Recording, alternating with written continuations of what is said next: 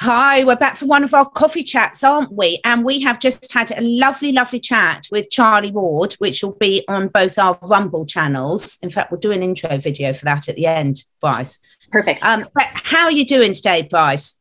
I'm good. It was wonderful to start my morning off with you and Charlie. I always find, well, you obviously are one of my besties, but Charlie's always just such a bundle of sunshine and just always so positive. That's one thing I really respect about Charlie is how, regardless of what's going on, he's always maintained such a positive, stable perspective of what's happening. And so it's always nice to chit chat with him. And he's just off camera too. He's the same off camera as he is on, right, Catherine? He's just so lovely. Oh, exactly. So transparent and just like, you really feel like you're just chatting with a friend, you know, and that's the beautiful thing about this community. So it was amazing to start my morning off with the two of you.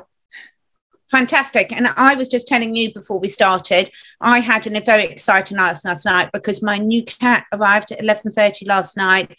The people that brought her over from Romania, amazing. I will put the link to that charity below the video because I cannot.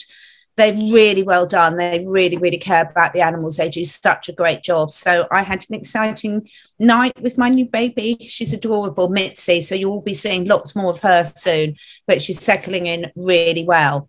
So today we were going to have a bit of a chat about something that's really close to our hearts, weren't we? About standing in your own integrity.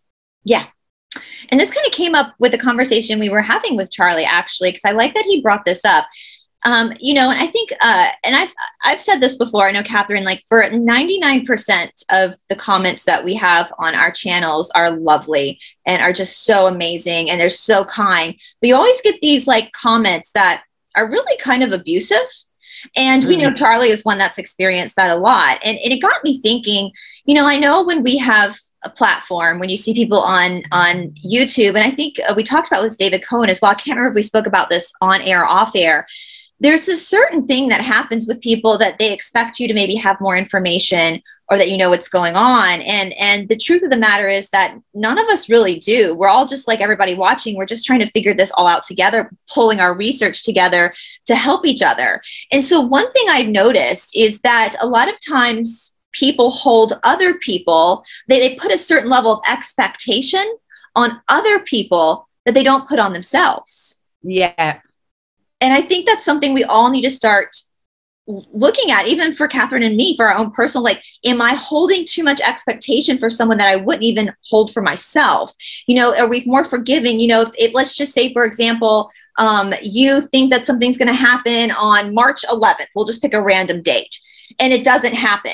Do you hold that same, do you get mad at yourself the same way you would get mad at somebody on YouTube if they said March 11th? Does that make sense? Like, we hold these people up to a level of, that we don't really hold for ourselves. And that comes from that integrity and being able to look at somebody else in the same, as a human being, the same as you are. Am I making sense? I don't know if it makes complete sense. And it's something that's come up quite a lot. You know, I see in the personal life as well. It's like, you know, a lot of people expect other people to do things that they're not doing themselves. They're very good at making excuses for why they can't do this or why they've got an excuse for feeling like this, but they expect everyone else to. They're just waiting to notice what's wrong or what they can criticize rather than looking with the eyes of what's right. And we've all said this all the way along. You know, when you and I are doing videos, most of our videos are chats between friends, and we're sharing out loud the things and talking through problems as they arrive and talking through what we think about situations, but absolutely not having any of the answers, as your t-shirt shows. The more I know, on again today. The more I learn, the less I know. Lovely Liz. Yes. Her shop link is below. And you get 15% off. And I've got my Wonder one on again. But it's so important, isn't it? Because it's like, you know, it's like we talk about parenting, and this is whether you've got a two-legged child or a four-legged child.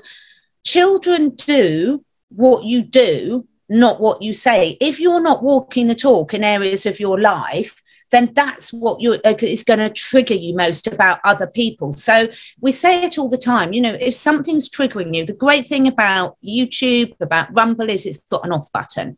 Yeah, other areas of life haven't necessarily got such an easy off button. But if it's triggering us, yes, the person might be a dickhead, in which case just don't listen to them. Why are you listening to them anyway? But if not, why is it having such a reaction on you? And 9 times out of 10 is because it's highlighting at a conscious or unconscious level something in yourself that's unresolved. Yeah, absolutely. Absolutely. It's you're noticing, and that's that reaction, because it's like picking out a scab within you. And I think moving forward, we've talked about this a lot, the meditation series, of all that kind of stuff. Like, we have to start taking accountability for our own emotions instead of projecting them onto somebody else. You know, as before we were getting on camera, we were talking, you know, if somebody disagrees with a topic that we're debating or talking about on a show, absolutely leave a comment. Give your reasons why you see something in a different perspective. That's why we have a platform. We don't have a platform just to have an echo chamber. We have a platform so that we can grow and learn. But when somebody leaves a comment, like on my stuff, if someone leaves a comment that's just downright abusive towards me or towards my guest or whatever, with no type of like intellectual conversation, I delete it right away, because it's not, that's not helping the situation. And so but people who feel, you know, I've talked about this on David Zublick's show before, because I get a lot of really nasty emails from people in the fundamentalist church, because we're going through the missing books of the Bible. And I'm also breaking down a lot of these really cult-like fundamentalist groups here in the United States. Yeah. And when people send aggressive emails because we're talking about this stuff, it has nothing to do with me. It has everything to do with them being triggered because there's something with that we've said that's like poked them a little bit. And that triggering is not for me to have to deal with, or David. It's for them to then look inside themselves. And sometimes we react nasty because of fear, because we're afraid what the other person is saying might be right and that we might be wrong. And so that fear of that ego, we talked last week about the ego, comes up and comes out. And so as Charlie was saying that, I was like, this is something really important that all of us need to look at, not just those of us who are on YouTube or those of us who, you know, have a podcast or whatever. It's every human being needs to start looking at that, their own integrity. Am I holding up other people, whether that's friends, family, YouTubers, celebrities, with a certain level of expectation that I'm not holding on myself? You know, that's where that integrity is. Yeah, that's so important. And what I've seen in sort of daily lives, without going into too many details, because I can't say too much, but there's a lot of people that are always expecting others to sort out the world's products. So are you seeing any level of abuse and not saying something about it? Because of course there's always misinterpretations as well, because everyone's got different standards for all areas of life about what's acceptable and what's not, and what your own belief systems are. But if you're seeing something that you triggers deep down in that this isn't right, whether it's for an animal, whether it's for a human, and you choose to stay silent, then you are part of the problem. Mm-hmm. And just expecting everyone else to do that for you and do it. So sometimes we have to really look inside ourselves and saying, what am I contributing energetically to this planet? And am I being the type of person that buries my head in the sand and lets these things go unnoticed and assumes someone else is going to sort it out for me? Or am I, in whatever way is possible in my circumstance, because we're not all saying we've all got to be president or prime minister or leader of this, but in whatever way possible, am I living my life in integrity with my core values? Absolutely. With an alignment of what I say. You know, I see this in the spiritual community all the time. How many people can talk the spiritual talk, but they don't walk the spiritual walk? Yeah. You know, it's like we call that spiritual materialism. They wear the outfit, but they don't act in the integrity of the action which they are teaching. And that's something that is super, super important in every aspect. Yeah, like you're saying, you have to be in alignment with what you're saying. You have to be in alignment. If you expect a certain level of integrity out of somebody else, you have to expect that out of yourself. If you see something, say something. If there's something wrong, say something about it. You know, and if you're wrong and you're giving the other person a chance to explain yourself, sorry, I interrupted you there, but it's this fear of being wrong and offending people, isn't it? And actually, how are you going to feel if something terrible happens because you haven't said something? Could you actually live with yourself for that? And if you say something and you've misinterpreted the situation, you'll know in your heart, you'll know whether the person's pulling the wool over your eyes, or whether actually you were right to raise the alarm bells or not. And we're not always right. We can get it wrong, because, you know, what our eyes see isn't always, you know, it can be played with as illusions. But it really worries me, actually, how many people sort of do that, in terms of, and as you said, they're expecting everyone else to know this and say this, even to the extent, Bryce, we've spoken about this before, about, well, so-and-so said this. So let's take an example that we were talking about with Medina and David the other day. The floods in Australia.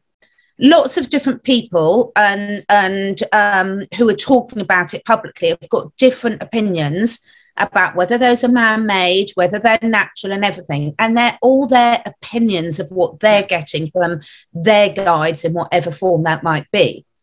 So then I will then get people saying, oh, ask about this and ask about that. And is that person right, or is that person right? And I'm like, no, I'm not getting into that, because both of those, or all of them, are entitled to their own opinions. And your job, if you're choosing to listen to those people, is say, which resonates with me? Or is it a completely different answer that none of those have even, you know, take the flat earth. Is it flat, or is it round, or is it something completely different? It doesn't have to be A or B, this black and white thinking.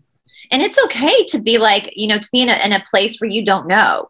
We've talked about that before, like with what's going on down under, like, I don't know. I still don't know. Like, and I'm okay with being in that area of not knowing. And that, I learned that, again, I think I've mentioned this, but David Garrigues, one of my major teachers here in the United States, the reason why I was able to even go to India, he's just this brilliant, he is one of the top notch, like, yoga teachers, and he's brilliant with philosophy. And somebody asked him a question once in a conference, and he was like, I don't know. And it was just so like here was this man who seems to like really know everything. He really practices it. And you can tell he really practices what he preaches. And then to be very comfortable saying, like, I don't have an answer for you with that particular question. That was so inspiring to me, to be able to say, like, it's cool not to know. Like, it's fine. Like, you don't have to have an answer for something. You can wait a little bit. You know, it's okay to be in that area of not having an opinion yet, or having your opinion change. That's okay too. A really important one. I mean, I have lost count of the times where I've got new knowledge or new information or a new feeling, and I've completely changed my opinion on things, you know. And that's okay. And so therefore, when you're watching somebody else or talking to somebody else, have that same level of compassion and understanding with them too. That you, just because somebody has a different opinion than you, or somebody else that you admire, doesn't mean you have to hate that person or leave them like an abusive comment. You just understand that there's a different perspective. You can still like that person. I mean, hell, you're going to find no one in life that has the exact same opinion on you on everything. Most of the people you're closest to in your life have differing opinions on things, and you still love them and you still respect them. And so I think we need to understand too, and we've talked about this before, Catherine, when I was a kid, I've said this and I'll say this till I'm blue in the face. I feel like my generation, I was born in 1983, my generation was the very last generation to have a proper childhood. It was right before the internet. It was right, like really on the cusp of the internet, the cusp of cell phones. We still had to go to the library and pull books down to do research. And we were forced to do debate classes in high school, not even going into university, like in high school. And we were given the side, like we didn't pick the side. They gave us the side that and the whole point of that debate was to learn different perspectives, critical thinking. It's so important. And I'm loving, you know, it's so interesting. It's so often, if I'm having conversation with people assume, just because I'm not being really rude and saying, no, you're wrong. Well, one, I don't know they're wrong. Because who's to say that my opinion is no more valid than their opinion, and no less valid. But equally, honestly, I cannot tell you how many times I've changed my opinion based on new information, thought, oh my God. And isn't that the whole point about learning? It's like a best movie with a plot twist. It's like, I've seen something different now. And also, I'm very, very well aware that, you know, you can be mistaken. There's so much research that shows that what we see is much more to do with our belief systems and how we're interpreting the electrical signals coming in through our eyes and what's really true, which is why so many witness statements can't be relied upon. You can be so easily manipulated, as we're seeing now, to believe you saw something that wasn't actually there. I was about to say that I love watching true crime stuff and watching these detectives, listening to the investigations, and it never fails. They multiple different cases. They'll say you'll have a crime take place. You'll have 20 witnesses there to witness it, and all 20 people are going to have a different story. Yeah. And they're doing it from the best place. And most of them, unless they're the murderer, are genuinely saying what they think they saw. But what they think they saw and what they actually saw is so affected by our emotions, by our subconscious belief systems, by how good your eyesight is, by how good your hearing is and everything. And, it's so fascinating. I mean, I used to be part of a book club, which I absolutely love, with a really great group of friends.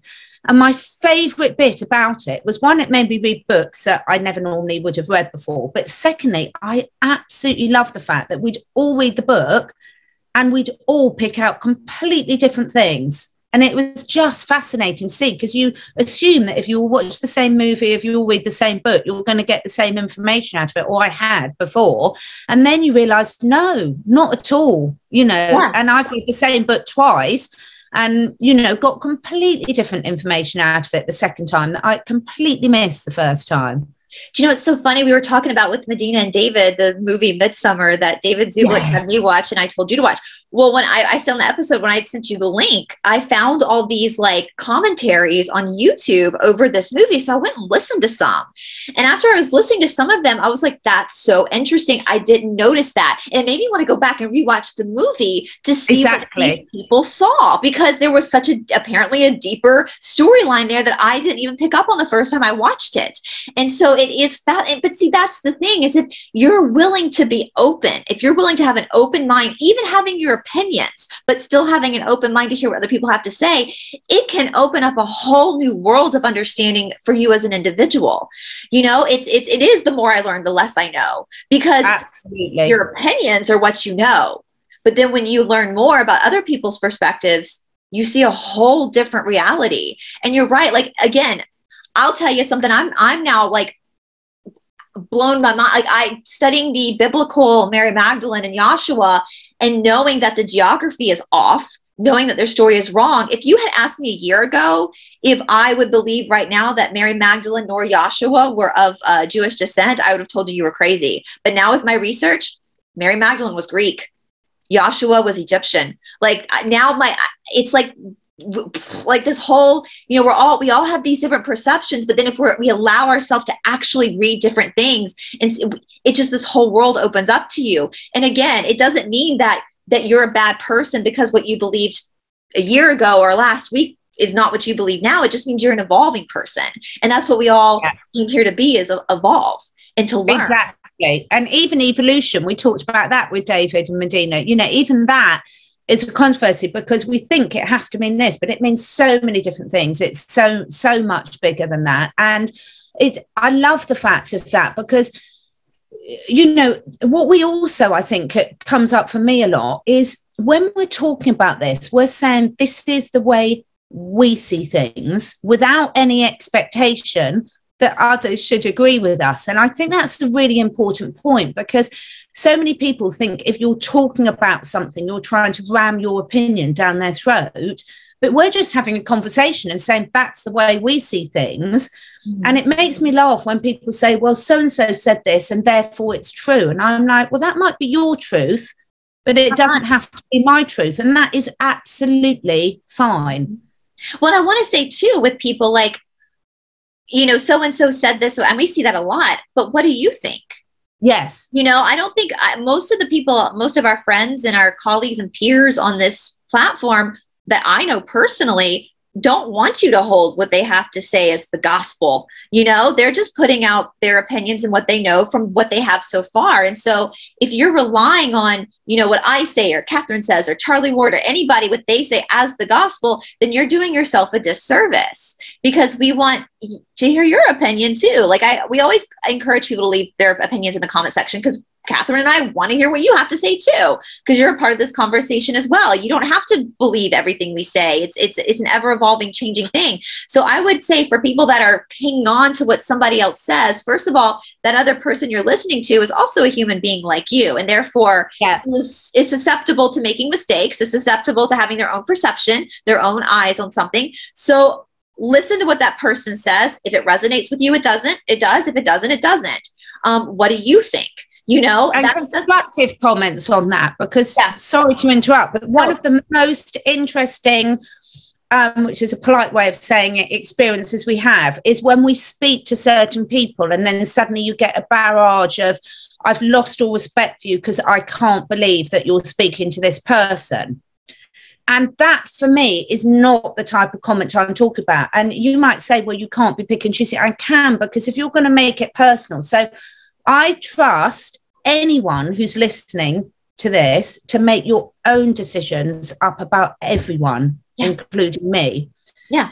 And I would appreciate the same respect back. And it doesn't mean I'm right and you're wrong. And it doesn't mean you're right and I'm wrong. And it's absolutely fine if we disagree about different people. That you have got to go with your intuition. But what I don't like seeing is people being abusive about other people. So I'm going to put a very specific example out here. So every time I speak to Charlie Ward, I get people saying, oh my God, I've lost all respect for you that you're speaking to him. Have you not seen the video his son did?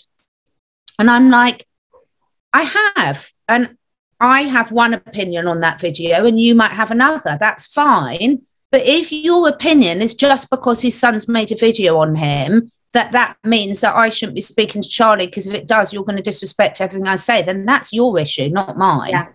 I might have seen the issue, but I don't have to agree with you on the video. And I respect your opinion if you think that. And in which case, don't listen to it. And please don't listen to it, because why would you put yourself through that?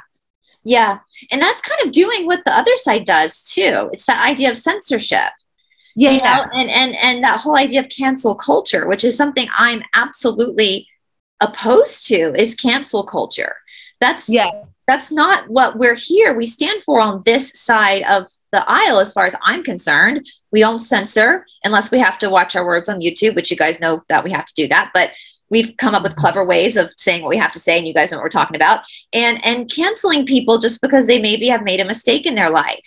You know, and Charlie actually, I haven't seen the video, but Charlie actually brought that up in our conversation today, and he's owned up to stuff. And that's amazing. Like, if you can sit there and say, like, I have so much, I mean, the sexiest thing a person can do is be like, listen, I fucked up. Exactly. And I learned from that. That is the most attractive thing that someone can do.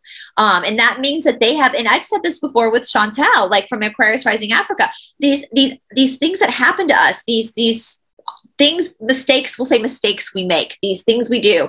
If we learn from that mistake, then it's not a mistake, because we learned and we grew from that. And that's the alchemy, right? That's turning the lead into gold. And so if on this side of this argument of our global times right now, if we're canceling people because of a mistake they made, or if we're trying to censor people because we don't agree with their opinion, then we're no better than the other side. We're no better than the mainstream media. You know? And so I don't want to cancel anybody, because there's mistakes I've made in my life. And if all of us turn around, sit and look at your past life, if there's probably stuff we've all done that if someone knew about, we would be canceled as well. So again, completely. And what we're not talking about, so there's opinions with respect, and there's a difference, isn't there? And it's like, what is your intent behind something? So if you're saying something or writing something, what is your intent? Is your intent to make the world a better place? Is your intent to make someone else feel bad? Yeah. And there's a huge difference. Are you throwing a temper tantrum, or are you having a discussion? Yeah. And if you are having a temper tantrum, which I do frequently, admit it and say sorry, you know, and that's another good lesson as well. But there's so much we're all learning on this journey, isn't it? It's just fantastic because we are all learning so much, and it's sort of everyone who's going through this, everyone who's taking the time to question everything and listen to different people and listen to themselves and looking at different sources of information than they might have before, and resonating with some and not resonating with others. That is part of life's journey, isn't it? Absolutely. Absolutely. And I will say too, we talked about the lionizing. Like, I know none of us on this platform want to be lionized. I don't want to be lionized. Like, I'm not a celebrity. I'm just like everybody else. And so I think when we stop the lionizing, we will stop putting that level of expectation on people that we don't put on ourselves. And so, yeah. And when I think a lot of the other thing is, I mean, we've said it a lot, and it's nothing to do, we talk about having a channel and things like that, but the important thing for me is find people that you can have fascinating, open, non-judgmental conversations with, because it's so healing on every level, isn't it? And the reason we quite often say, well, start your own channel or something, it doesn't have to be a channel. You don't have to press record, but we have so many people don't have at the moment people in their immediate family or community where they can have these conversations with. And that can be really, really hard for people, can't it? They can't get their expression out. And I think that's why a lot of us started channels, to be honest with you, because I've said this. I mean, if it wasn't for my channel, I wouldn't know you, Catherine. I wouldn't know all these people that are now my best friends, you know, because we literally, Catherine and I talk all day. You know, they're like, we literally text all day. And there's Stephanie and I text all day. There's multiple people that we talk to all day that we all do shows together. And if I hadn't created my channel, I wouldn't have found Catherine, you know, and in that sense, I'm a little spoiled because I spend my day talking to people who have a lot of the same ideas that I do, you know? And so, yeah. And, you know, Stephanie, our friend Stephanie, she has groups that she's formed. She does spiritual perspectives of our Great Awakening. And she actually has these groups of people that Zoom together as support groups, and they've all now, it's evolved so big that people are now breaking off and doing their own support groups away from Stephanie. She's helping them coordinate. Brilliant. So that people have friends, and there are people all over. Like, I hop on, when I can, I'll hop onto some of these calls with these groups if I'm free, and there are people all over the world, like just chit-chatting. And at this point, she's been doing it for so long now that they're all like literally friends with each other and are texting each other. And so it's creating this, these people don't have, most of these people don't have channels. They don't want to put their face out there like we do. I don't know if Catherine and I are brave or stupid for putting our face out there sometimes, but I know it's a definite double-edged sword, isn't it? But yeah, so it's out there. And I'm actually, what I'll do I'll put Stephanie's, the email address for the support group. So if there's somebody out there that is looking for friends, you're looking for people to talk to, I'll put that email address that she has specifically for that down in the description box below so that you can get into one of those. Send that to me so I can do the same, because I love the fact that she's done that. It's a lot of work for her, but she's doing it because we know how important it is. We do completely sympathize that, you know, and sometimes you do vent, and perhaps people vent in a comment because they've got no one else to vent to. And I really get that. I do get it. That's why I'm so grateful that we can have these conversations, because it's like a problem. I know a problem shared is a problem halved, or you can say a problem shared is a problem transferred, but it's not like that. If your intent is not to dump your shit on someone else, but to talk out loud and open up your perspective of the world and how you view things. Because I will look at a situation from my level of consciousness, and then Bryce or David or Shanti or someone will come in and they'll say, oh, but you haven't looked at it from this one. And what about this one? I was like, oh my God, no, I didn't even know to look from that direction. And that's what's so lovely, because if your intent is to grow and be a better person, then it's not dumping on someone else. No, and that's what these support groups are. Because again, I've sat in some of them before when I can, and it literally is people talking about some of the most vulnerable parts of their lives. They start off talking about the Great Awakening, and then they become, and all these people become these like voices of friends that are helping each other. And like I said, even she does have people from all over the world. So let's say, like, you know, on the East Coast here, I'm 5 hours behind you guys in the UK. Well, let's say, and that's how Stephanie, she's on the East Coast as well. well. Well, let's say there's like multiple people from the UK that are having a hard time getting in the times to the East Coast. Well, then Stephanie will give you free reigns to like do your own group. And so all these groups are popping up, and it's just amazing. And that does help. That the groups that I've sat on with her, none of us are therapists. None of us were just there being friends with each other. And it's really does shift when you have people that you can talk to and again, get their opinion. And if you have an issue in your life that you don't want somebody's opinion on, then don't bring it up for that time. Keep it with you for a moment before you're ready to be vulnerable to other people's perspective, So yeah, so I will put that email address down below, and I'll also put a link to her channel down below too, since we brought her up. So yeah, it's really good. I love the work she's doing, and I'm just loving all these people stepping forward and doing something in whatever way. And it doesn't have to be anything big. I've got the most gorgeous neighbor who, after the storms, has just gone around clearing up after everything, clearing the pathways, making them safe, tape up the ones that aren't safe. And no one asked him to do it. He's just as busy as the rest of us, but that's his thing, because that's how he can contribute. And it's so, so important to our community. So everyone's got something that they can communicate, can contribute, and all of them are just as important as all the other bits. It doesn't have to be something dramatic. It doesn't have to be something big, but it's so brilliant. So shout out to Richard. You're an absolute star. Well, it's funny you brought that up, because we talked about the starfish story, which I'll say again after this. You said that when my parents got divorced, now we live in the area of the world, we get a lot of tornadoes. We were used to tornadoes here in Georgia. And there was one day that we had a tornado, and a tree had blown up over our house and knocked the roof off of our porch in the back, in the house I grew up in. And because my dad wasn't around and my mother didn't know what to do, well, that morning after the tornado, she went outside, and all the men in the neighborhood were already out there in our yard with chainsaws getting for my mom, because they knew my mom was a single. It makes me emotional even to this day. They knew my mom was a single mom at that time. And, women in the South weren't really raised to know that's a man's job, to do that kind of stuff. And so they stepped in, and they were all out there with their chainsaws moving the tree for my mom so that they could get the roof off of the backyard and kind of help her get it set, because, no one asked them to, that's the beauty of humanity. It's like, it doesn't have to be a grandiose effort that you're doing. I was telling Catherine, growing up down here, we always were told the story of the starfish. And after this huge hurricane came through and all these starfish were thrown onto the shore from the ocean, there was a man walking down the beach, picking up one starfish after the other, throwing it back in the ocean. Another man walked up and said, "What are you doing, dude? Like, you're wasting your time. You're not going to be able to save all these starfish." And he picks up another starfish and throws it in. He goes, "Well, I just saved that one." Exactly. Yeah. And that's all it takes, is just the one. That's why you and I, we've got dogs from Romania and India, and it's like, every life matters. I know you're not allowed to say that phrase anymore, but it's so, so true. And if you're the one that needs that help,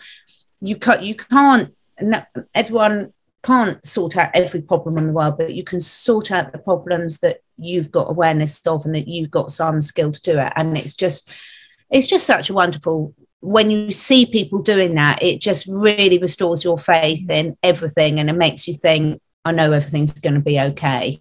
Yeah, absolutely. Absolutely. Oh, I love our chats. I love our coffee chats. I hope if anyone listens, it's helpful. And if it's not, that's absolutely fine if it's not for you either. But I really hope everyone's having a really magical day, and that they've got someone in their lives that they can have these chats with. I just had an idea. When all this is over and we're able to travel again, I think we should go on a tour of coffee chats and invite anybody that town to like meet us at a coffee store and just have a chit chat and just go around to different towns.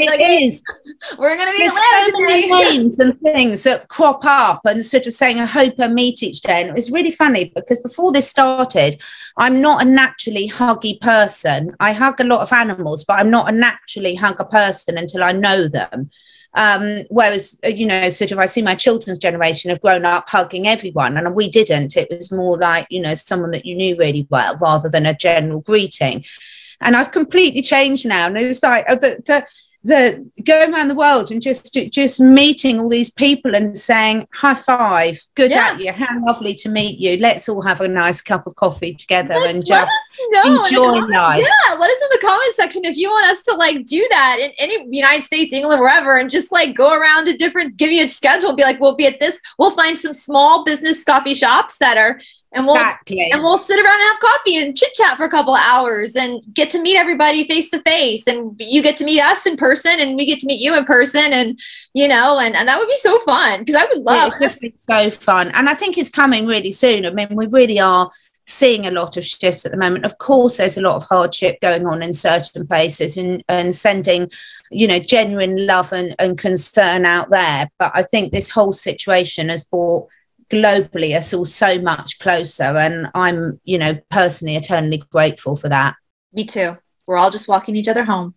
We are. Oh, thank you so much. So hopefully we are speaking to Nick Alvear tomorrow night. Yes, of course. Good luck to you, Nick.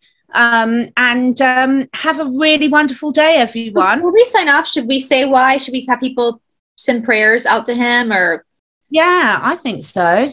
We have to let people know that he was at the thing that happened in January back a couple years, no, about a year ago, a little over a year ago. We all know what we're talking about. So just put your prayers out there and hopefully we'll see him tomorrow. So love to everyone.